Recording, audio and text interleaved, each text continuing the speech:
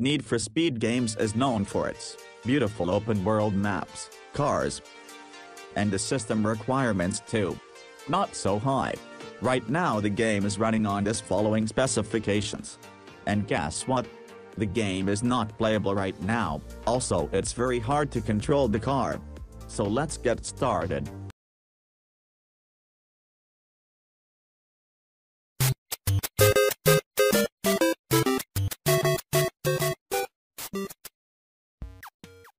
The configuration file of this game is located in your Documents folder, Ghost Games, Need for Speed Rivals. Settings. Open the file called Profile Options Profile with Notepad. Now change GST render main commands values to its lowest value.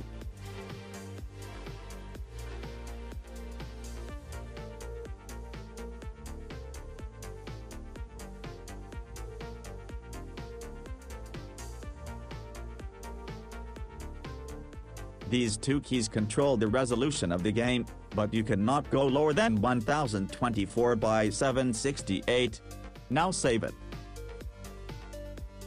Also use D3D Overrider to enable and disable VSync and triple buffering.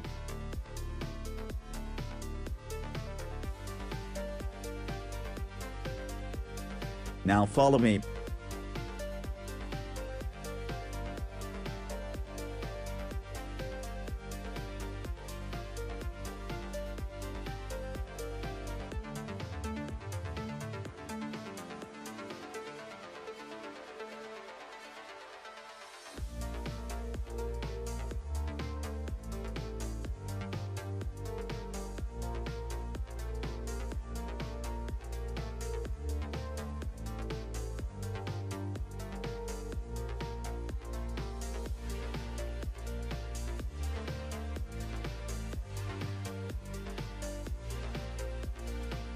And now let's test the game.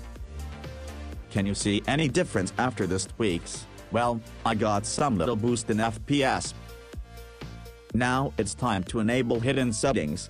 Right-click on the game launcher, and go to Properties, and under Target, add this command. This command is worked like resolution scaler, or you can say screen percentage.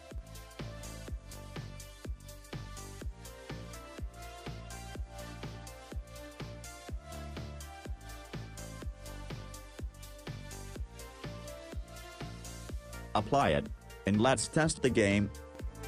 Now the game is pretty much playable on my low-end computer, but it's very difficult to see things and control car, so I will suggest you to change the resolution scale value to 0.5.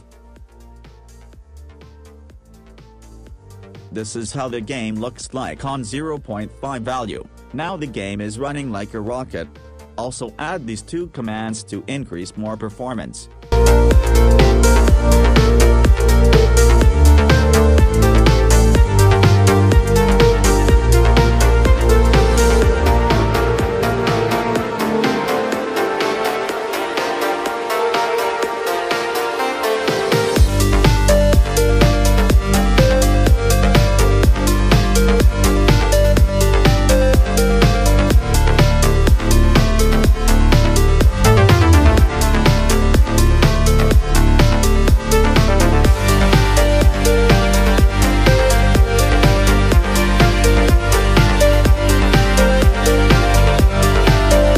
Remember, if you have a processor like i3, i5, or other, then simply add 60 on both, or leave it with 18 if you have a dual-core processor.